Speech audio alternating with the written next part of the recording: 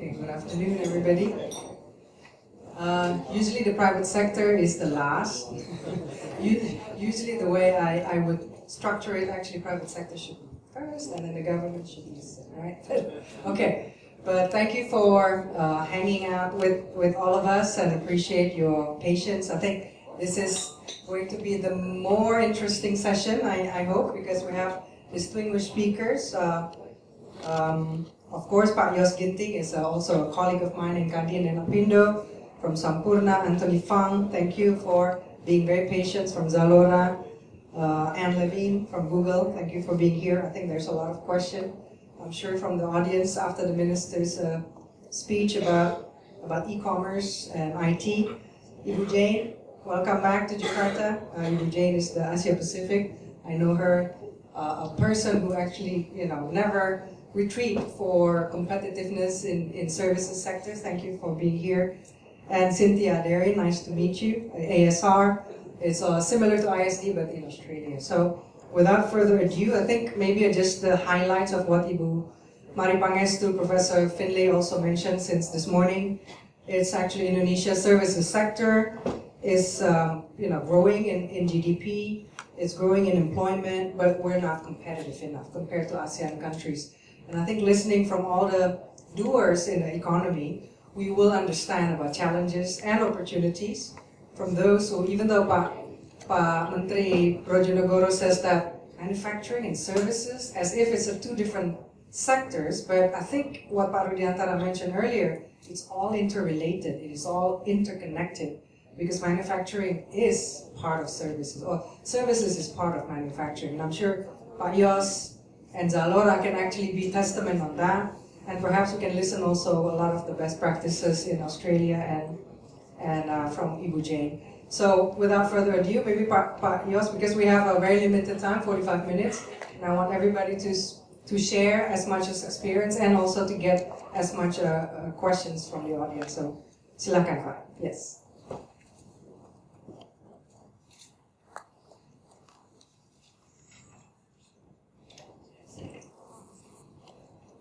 Ladies and gentlemen, good afternoon. It's a great honor to take part in this panel discussion to discuss about services sector.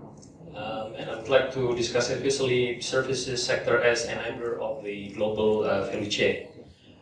As you may already know, a large part of my company business is in manufacturing, and thus probably you wonder why I am in this panel. As a short introduction, Sampoerna is one of the country's largest taxpayer, operating for more than 100 years. To be exact, it's 103 years this year. And we are very committed to our roots in Indonesia.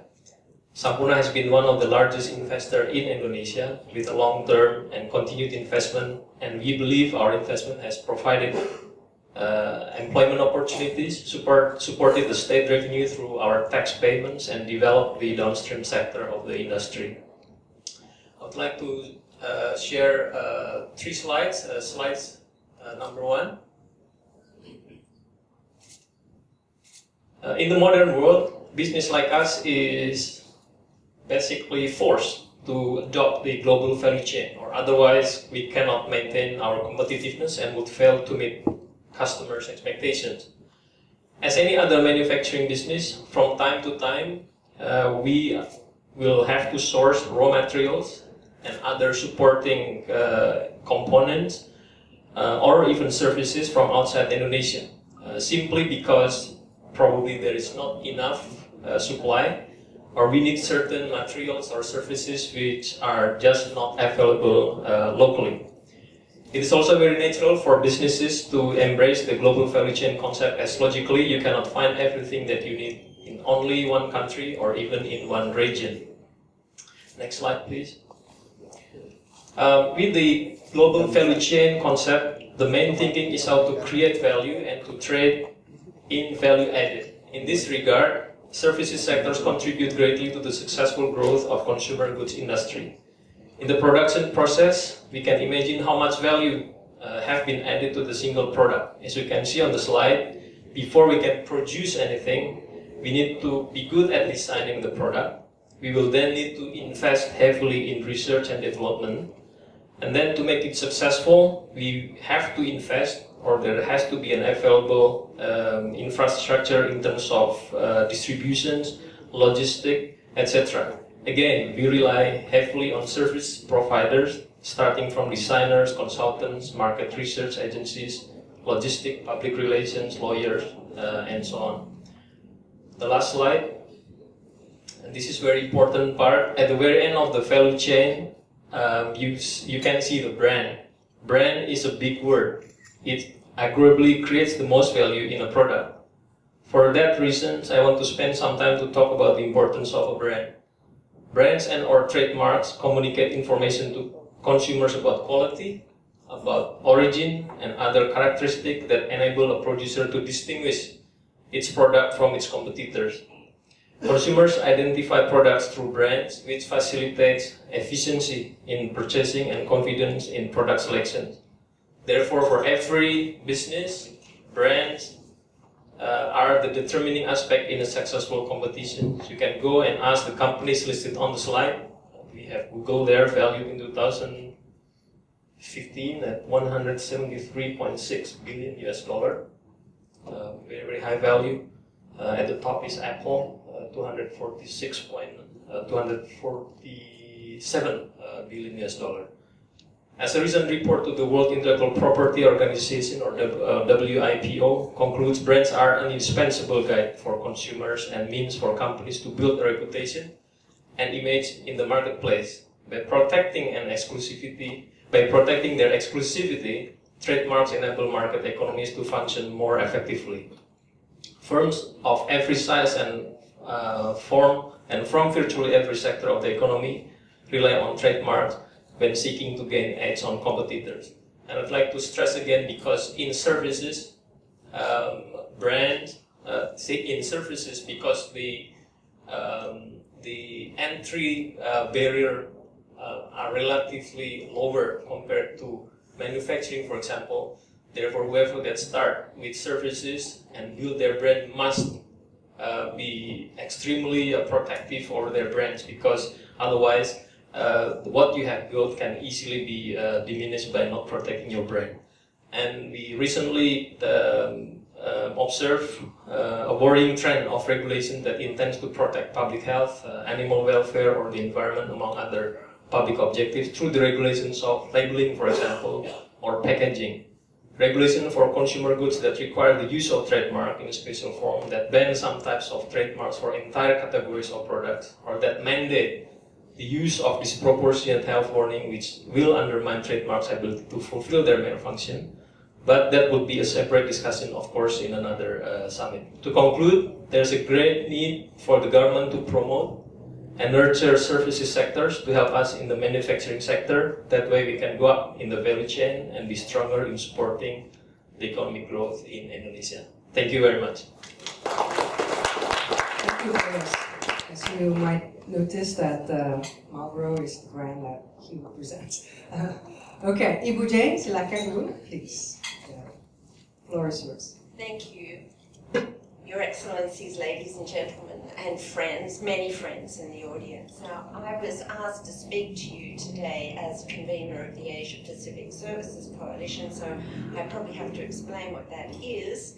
But I want to start by, really, time is so short, and so much has already been said today, that what I really want to do is congratulate you all here on what you've achieved. The first time that I was asked to address an audience of Indonesian services stakeholders was in Jakarta in October 2009, so it was just before ISD actually existed, but many of you in the room were actually there in that room then too. Certainly Ibu Mari was there, and others also from the business community that I've met again today. And I think it's very important to take a moment and reflect and congratulate yourselves actually on all that effort and personal energy that's gone into building the momentum to put services on the agenda for public discourse in Indonesia, and it really is something I want to recognise.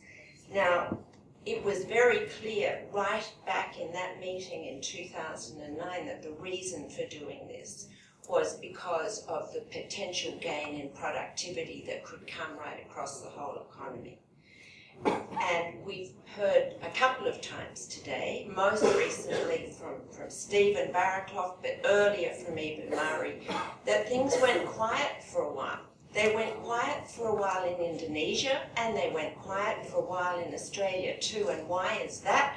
Because we had commodity booms and mining booms, things were going well, and when things go well, the harder things tend not to be done. And why is services seen as harder? Partly because it requires this coordination across more than just one ministry, and all by itself, that is something that needs to be focused on. Now, the second time that I was formally asked to address ISDS was in April 2013 in Surabaya. And that particular meeting, this time ISD formally existed, but it was also the first time ever that there had been a public-private dialogue on services in the context of APEC, chaired by Indonesia. Extremely important because that meeting in Surabaya actually, I think, put ISD on the map. On the map, certainly in APEC, but on the map globally. Public-private dialogue in services in the APEC region is now here to stay. Indonesia held the first one. Last year there were 4 held by APEC. This year in Peru there will be another 2. And from where I stand, having watched this sector that typically has had no voice in public discourse get to the point where governments are formally putting it on the agenda regularly, is really important. And today we've all witnessed your own Trade Minister this morning, his remarks, for example, just show how far you've come. Now, what you've been doing here in Indonesia actually hasn't gone unnoticed.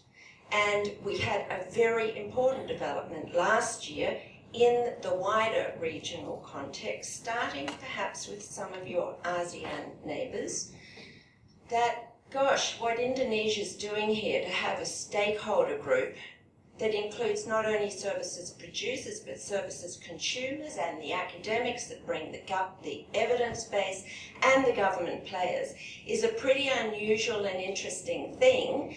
And many of your neighbours in the wider region have started to think they should do something like this too. And so last year, and it was pushed along partly by Kadin Indonesia and Apindo through ABAC Indonesia, but with some help from ABAC Philippines and some push along also from Hong Kong and Singapore, there was a meeting, the first ever meeting at which Cynthia and I met, in the Philippines, of 14 business associations from around the region, 14 of us, extraordinary. Certainly Indonesia Services Dialogue and Australian Services Dialogue, but gosh, there were 12 others. And a real sense that the services sector everywhere needs a voice and needs some institution building around that voice. We also had observers from Europe, from the European Services Forum, and from the new Latin American Services Organization, and we actually formed this thing called the Asia Pacific Services Coalition. And we meet again in 6 weeks' time in Beijing at the China Fair for International Trade and Services. Now, that location is important because we will all witness what is probably world's best practice in trade promotion of services activities.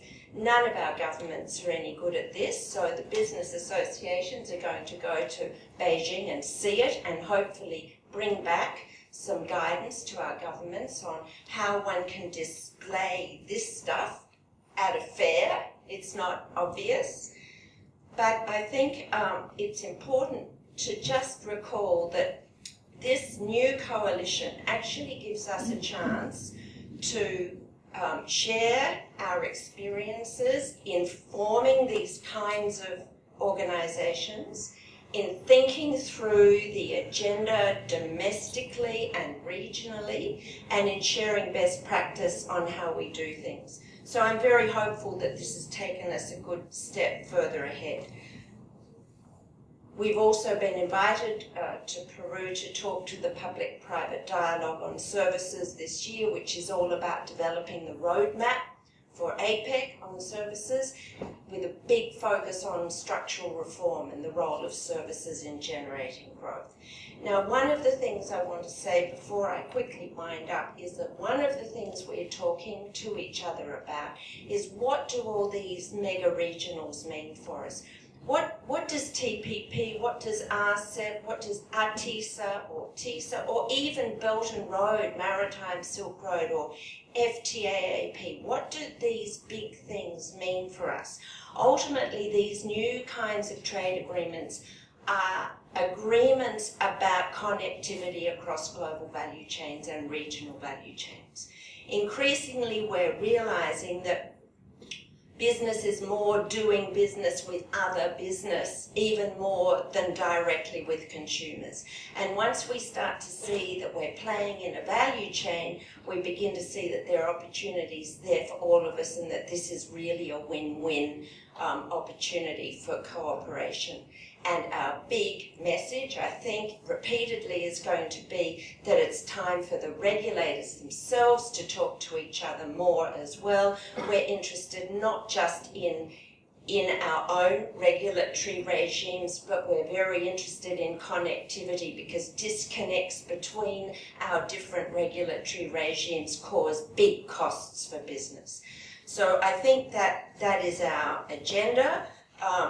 We have heard a lot about productivity today, and I don't think I've got time actually to go into the data I was going to present on productivity, so I'll leave it for another time, and just say really that I think it is relevant to note the World Bank's research very recently on monitoring the ASEAN integration and the impact that the World Bank is estimating there from the deeper integration through services that will be delivered, and even more so for the resource-rich economies. So 6 times more growth generated through the services integration agenda in ASEAN than through the goods side of things. I don't have time to go into it, but it's interesting.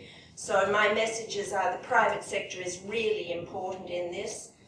We're all in this same experiment together. Hopefully this Services Summit will have re-energised and reinforced your own determination to get on with it. As Ibu Mari said, a lot of opportunities have been lost, so no more lost opportunities for Indonesia. Next, we would like to invite Ms. Anne Lavin from Google. I quoted Pak Rudiantara's comment about Google has to have its legal entity in Indonesia, and then after you pay taxes, then everything is okay. So it's easy for me to start because Google's had a legal entity in Indonesia since 2011. Perfect. So PT Indonesia. So that's an easy one to start with. I'm hoping that a lot of the knowledge that's been shared on this stage today just absorbs into me, because I've heard so many things to think about today that it's almost overwhelming. But I just want to quickly run through some facts. We go to the next slide. So you guys know way more about the supply chain than I do, but I know it's really complex. But what I do know also is that technology is both an enabler and a driver in making this supply chain work better. So I want to take a little bit of time to talk about how the role of technology in all of this. Earlier today, discussion about what's e-commerce. And I have to say that in the last 7 days, that's the third time I've heard that sort of question asked, and I have to say that I don't have an answer, because I think you can slice and dice it. So what I like to think about is just a broader digital economy, which allows me to cast the net a little bit broader. So can I go to the next slide? So really want to talk about economic growth, right, and the power of the internet to actually push forward and make it easier for regional and global trade, that it allows this information to move faster. It allows goods to move faster. It allows information sharing better. So it helps people and companies find better ways of doing things, find better suppliers, find better information. It helps businesses reach out and find customers better. So it does all those things. And so, we have a broad discussion about, but what's the real contribution? So McKinsey says it's 3% of GDP. BCG says it's 8%, so we'll just call it 9.5, right? Split the difference. But we know it's a meaningful contribution. And in fact, McKinsey says that this global e-commerce sector, whatever that is bigger than the energy sector. So globally. So that's a big numbers. But, and Asia is actually the big player in this. So the Alibaba is, net value is greater than Amazon and eBay combined, right? So Asia is really reshaping this. And so there should be actual real confidence in how all of Asia can play in this space and be super successful. And of course now as the cost of smartphones, devices go down, it really changes the picture in Asia even more. The next slide. So look at this, like in APEC, look, the internet is mobile, right? Most people coming online in Asia are coming online through their smartphone. And that really changes the way people do this. So 5 out of the top 10 global markets for smartphone penetration are in Asia, right? With half the world's subscribers are in Asia, 1.8 billion people. And this is going to grow by 2020 by an additional 600 million people. So this is going to be the dominant space. And what's going to happen in that is that people behave on mobile phones differently than they do on other devices. And that behavior is going to shape these markets and how people use phones. And it will be those Asian consumers that shape the market. And so that creates all sorts of opportunities in Asia as well, right? To do things differently, better, and really lead the way. A little example, right? In Thailand, 31% of smartphone owners buy things online. So, probably makes sense to people in Asia. But in the US, that number's 10%, right? And in the UK, it's 7%. And I'm going to promise you that smartphone penetration is higher in those markets. Yet, because that mobile phone is your first tool, it's your comfortable tool. And it changes things. Can we go to the next slide? Just a little bit on Indonesia, right? Internet user growth is 58%, growing 58% annually. And that's a massive number. 34% of the population online. They're really being able to do things. It's a dynamically changing market that holds an enormous amount of possibility. On to the next slide. So I just want to talk a little bit about this mobile economy, right? Because it's a little bit different than just saying internet economy. And so you look at the mobile internet revenue in Australia, China, India, Japan, and South Korea. It's about $300 billion. Now, that's more than the mobile internet in the US. It's more than twice the 5 biggest economies in Europe combined. It's a massive number. And by 2017, it's going to more than double to $622 billion. So these are big changes and big opportunities. And it's also, it's again worth noting that it does create these different behaviors. Again, the conventional wisdom is that all this internet stuff, it's all Silicon Valley. It's all those guys in California making these deals, making it all work. But it's not true. The majority of tech startups now come from outside the Silicon Valley. 4 out of 10 of the largest internet companies by stock value are in Asia. And you look at Indonesia right now, right? Asian mobile apps like Line or Grab Taxi or WeChat, right? They're challenging the tech giants. They're challenging Apple. They're challenging Uber, Google, and Facebook. And these are Asian companies that are really changing the markets and changing the world. And so what does Asia stand to gain from all of this, right? Well, looks like a contribution of about a little over $56 billion going into added to the GDP in ASEAN by 2020. So $56 billion more added to ASEAN's GDP by 2020. And that's going to be 1 million new jobs in ASEAN. Now, I think with simple math, we'd figure out that a sizable portion of those jobs are going to be right here in Indonesia.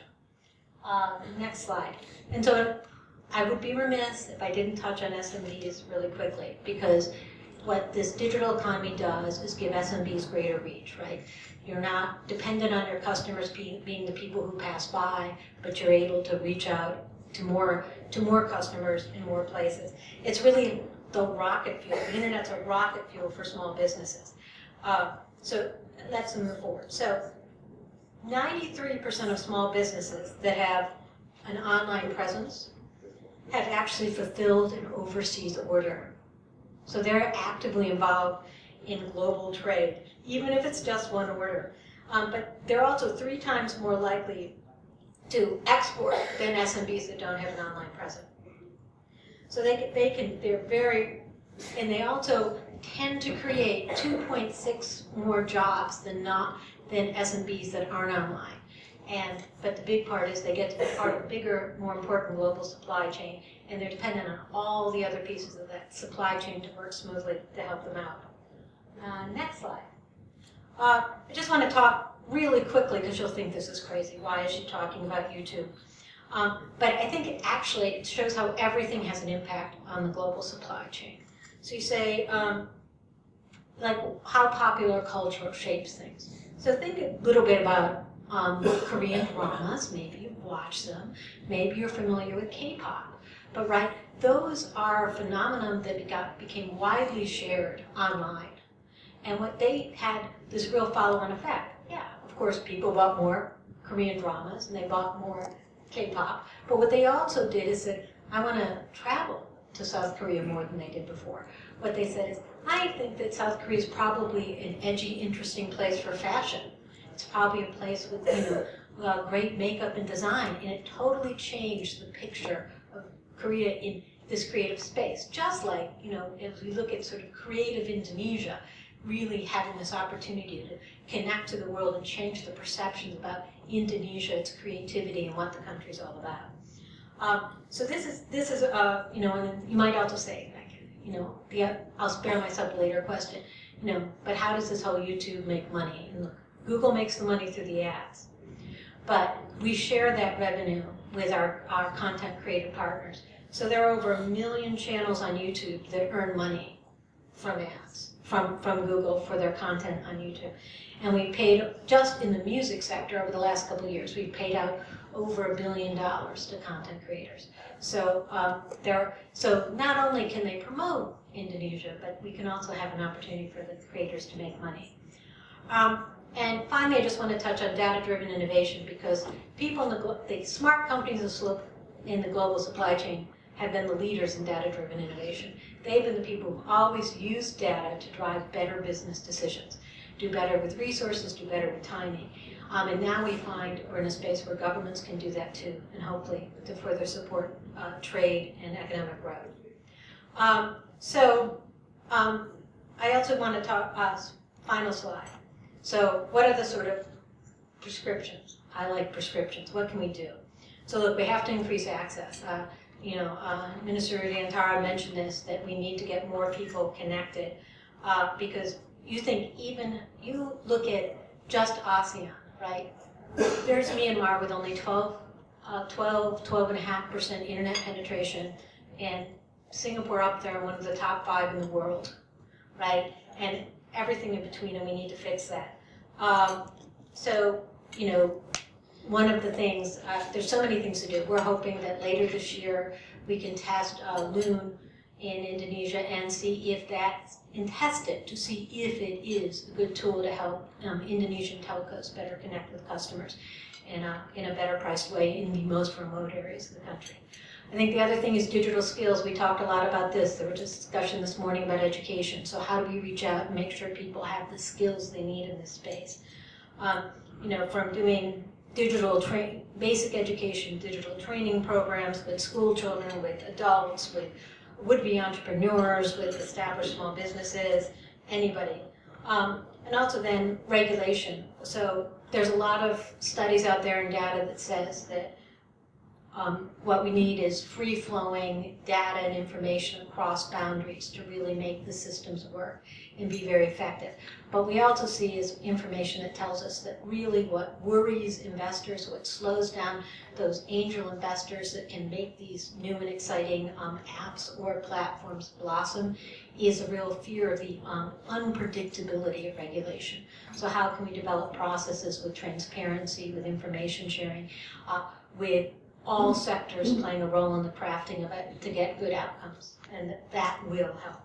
So finally, last slide I promise, I want to talk just for a second about how we've seen that sort of collaboration work well in Indonesia, with a program called Gapura. So you have an organization like Google that puts in a little bit of money and elbow grease and knowledge, and the government participating widely to bring small businesses together to exchange ideas. But really makes it work is the small businesses who are online, who are passionate about being online, who share solutions to problems with each other, identify problems, identify solutions. You know, earlier we talked about, somebody mentioned, you know, Indonesian small businesses aren't online. And the truth is that most Indonesian small businesses aren't online. But there are actually tens of thousands that are, and they're making an enormous difference. And I think the opportunity to highlight them as sort of flag bearers to lead people online would be really important. And it's probably an inspiring way to bring the rest of the market on. And with that, I will get off the stage. Thank you very much. Thank you. Thank you for bringing up education, because that's also very important to have we have at school a global online accreditation. Everything is online now, so thank you for that, and thank you, Anthony, for being a gentleman, because you will be last. I'm sure Zalora will be the big bang. So I would invite Cynthia Dearin from Australian Services Roundtable, and the floor is yours. Thank you, Cynthia, and thank you, Indonesian Services Dialogue, for organising today's event. It's great to have so many people together to be able to have a really good discussion about what needs to happen in the services sector, both here and internationally and regionally.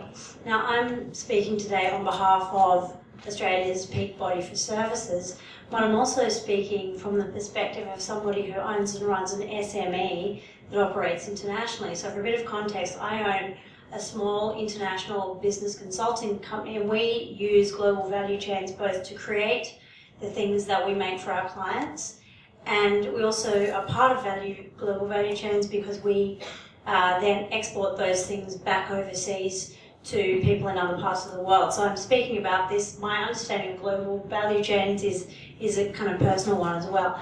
Now, do I have a slide to start with? Thank you. So look, we've heard a lot about this today, and I don't want to belabor the point, but I just do want to check that everybody actually knows what a global value chain is. Does anybody want to volunteer? Can anybody yell loudly enough to tell me what a global value chain is? If nobody's brave enough. A value chain is basically all the little pieces of activity that you do to make something, whether it's a good or it's a service. And so it won't come as a surprise to you that a global value chain is one that operates internationally. And we've seen this trend happening over a bunch of years because, you know, traditionally goods and services were made in one country. And with travel, with telecommunications, with the internet, we've now seen all those component parts break down into little pieces so that, you know, you have your car or your mobile phone or even your airline travel or your education being produced across a number of countries. And that is basically what a GVC is. So that is what we're talking about today. And basically especially over the last decade or 15 years, we've seen these chains get more and more complicated, and the number of countries in which things are being manufactured expand dramatically. Next slide, please. So we're here to talk about services, right? So what is that link between GVCs and services? Well, when you think about it, it's pretty simple. Traditionally, because services were intangible, they were anything that was not a physical good, it was really hard to capture that value. And so up until not so long ago, we heard about it this morning, services were the poor cousins of goods because they were labour intensive and you couldn't capture that value, but we've really seen that change, and of course digital technology has been a very, very key part of that. And so now, services are important parts of, services fit into global value chains just as services, but we've heard a lot about manufacturing today, and I just wanted to point out that one of the things that's very important and very interesting is that role that services play in advanced manufacture. So did you know that at the moment, the highest value that goes into a good, so for example, if everybody's got an iPhone in here, most of the value in that iPhone of yours, more than 50%, has nothing to do with the hardware of the iPhone. So most of the value that's added into that iPhone has to do with the conception, so the basic idea for the phone, the design, the retail and the distribution. And the iPod is the same. So many of these physical goods have got tons and tons of services components in them, and that's where all that value is coming from. Now, global value chains are also really important for the services sector because at the moment they make up about 70%. Well, let me talk from an Australian perspective. Services in global value chains contribute about 70% of our GDP and 75% of our total employment. So if you think about that, services jobs in Australia account for 3 out of 4 jobs. So we've seen that that's increasingly influential for our workforce. Next slide, please. So having skipped over that and just cover that off quickly, I guess I want to say Australia has traditionally not been a major player in global value chains. So often people look at Australia and think it's a pretty advanced economy, but actually we haven't been much of a GVC player. Now, what do I mean by that? Well, in a typical global value chain economy, players often import a lot of the inputs for a good or a service, and then they transform it, and then they re-export it. In Australia, on the other hand, the imported content in our exports has been pretty low. And that's because we've had a comparative advantage at the start of the value chain. What I mean by that is that we've tended to focus on mining. So we've dug iron ore, copper, gold, other stuff out of the ground, and instead of adding value, we've just shipped it out again. And so that's how we've made most of our money, and we haven't really focused on adding that value. So a long time ago, we had manufacturing industries, and that has gradually been eroded by things like mining and by agriculture. We had the same kind of phenomenon in the agricultural sector. We produced, let's say, wheat or sheep or cattle, and we just shipped them offshore. We didn't do anything extra to add value to those things. Now, that is still the case today. So if I could have the next slide. Basically, our exports still have a very high share of domestic content and a really, really low share of foreign content. So if you, just for a couple of statistics, the domestic content in your Australian average export, whether it's a good or a service, is about 87%. It means most of it comes from Australia. And that's a bit shocking when you look at other OECD statistics, because the OECD average is 76%, which means the OECD in general is bringing in a lot more value and then re-exporting. Now, if you look at ASEAN, ASEAN's doing even better, and its average of domestic content is 70%, and China is at 67%. In Australia, our share of domestic content's only dipped a little bit over the last 15 years. And we have a very low share of foreign content as well. It's just around 12.5%. Now, why is that? Well, I mentioned mining and agriculture, but it's also because we have had difficulty accessing and participating in global and regional value chains. Now, that is part of that reason, and there are a bunch of further reasons behind that I don't really have time to go into, but we might be able to talk about that later. Next slide, please. So as I mentioned, our integration into global GVCs and global value chains is pretty low. And look, we've got quite a long way to go before we become a serious player in that space. Now, this is something that, in a way, we share with Indonesia. There is a great graph that Jane actually gave me, and I haven't put it into the slide deck, but it shows all these countries and how much they participate in global value chains. And Australia and Indonesia are actually right next to each other on this graph, and they're both very small. So that indicates that although our economies are quite different, both countries have some work to do to actually get better integrated into the global value chain system. And I guess that raises the question of, well, look, how do we do it? And I just want to spend the rest of the time talking about what we've learned about how we effectively participate in global value chains. So, you know, as we've heard today, with the expansion of the services sector overall, and in this world of GVCs, firms have many more opportunities than they used to get into international markets, and that's usually by providing these small intermediate services.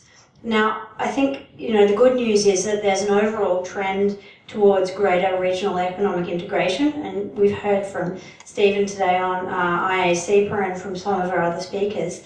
And basically what that does is it opens up more opportunities for Australian businesses to partner with, for example, Indonesian companies in global value chains. Now, a great example of this is the new Telkom Telstra partnership that has been struck recently between our telecommunications services providers, and essentially, as I understand it, we're using Australian technology, soft technology, and we're using Indonesian infrastructure, and we're partnering up together to service both Australian, Indonesian, and then other foreign clients. And that's a great example of one of those opportunities.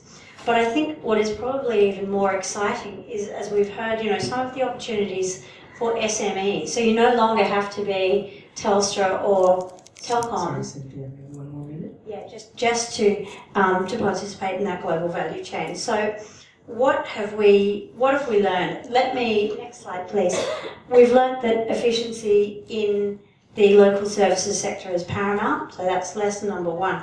Basically, if your services inputs into an export are inefficient, then nothing works. A very quick example of that is my firm delivers training for clients overseas, and we work with consultants offshore to actually, you know, discuss projects and produce work. To do that, we use VoIP communications and the internet. Those internet and those voice services are a services input into our services, which are part of a global value chain. If the internet doesn't work, if we can't use Zoom or Skype, then everything becomes inefficient and we can't do our job properly. Next slide, please. So government leadership and vision is really a key starting point. And I guess, you know, there are a bunch of things that I could say on that, but basically governments need to be providing the framework for better integration into global value chains. That's, you know, without that leadership, it's very, very hard for the business community to get anywhere. Again, there's a bunch of things that I could say on this, but in the interest of time, the next slide would be great, please. So I've already talked a little bit about the internet, and I guess I just wanted to say here, high quality internet connectivity is essential because it basically is the backbone of so many things that we do. So, you know, if you're delivering anything that's not a physical service like a grease and oil change for the car, the chances are you're going to need the internet. So if a country wants to become a hub for, let's say, providing back-end services for airlines or insurance, all of those things are basically reliant on great internet connectivity. And I think at this point Indonesia might be doing a much better job than we are doing, because my internet seems to function much better here than it does at home. Next slide, please. Now, there are just two more points. The regulatory framework really needs to support the services sector. What do I mean by that? Well, if your regulations don't facilitate the provision of services, you won't be able to integrate into a global value chain. And a very quick example of how we've experienced that in Australia is with a thing called 457 visas. And what a 457 visa does is it lets a company sponsor a foreign worker for a specific occupation if they can't find somebody who's qualified in Australia. And you can go to Australia for 4 years as a skilled employee and do a particular job. Now, that's really important, for example, in our ICT, in our information communications and technology sector. We've brought in about 10,000 programmers from India and from Ireland because we didn't have enough people with the right skills at home. And so that has basically helped us in certain sectors like education, like some of the other sectors that I've mentioned, to actually produce really good quality services because we have people who understand how the ICT works.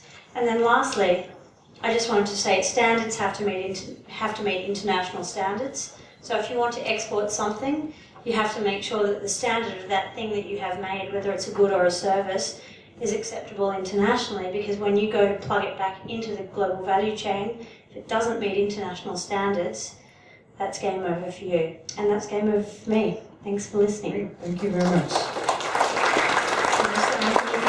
The floor is yours from Zalora, and maybe you could share a little bit of e-commerce and the payment getaway. Thank you. Good afternoon, everyone. So I actually won't be that long. I actually have only 3 slides to give everyone a little bit of background about what we do. We're a Southeast Asia-based company focused only on the fashion space, e-commerce, and our goal is to be the fashion destination in Indonesia and all across Southeast Asia to be the best place to sell and buy fashion products, right? And do we actually have some slides? Oh, is it this one? Okay. I can't even recognize myself.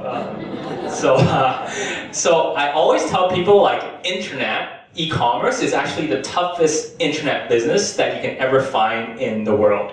Why? Because it's literally, you're servicing so many different clients and you have so many different partners to make the e-commerce like train rolling, right? And it's almost, as I always like to say, it's like you're running a mini economy within a company, because like from payments to logistics to, SMEs, every day you have to deal with so many of the problems, right? It's like, government, right? So, so let's maybe go to the next slide.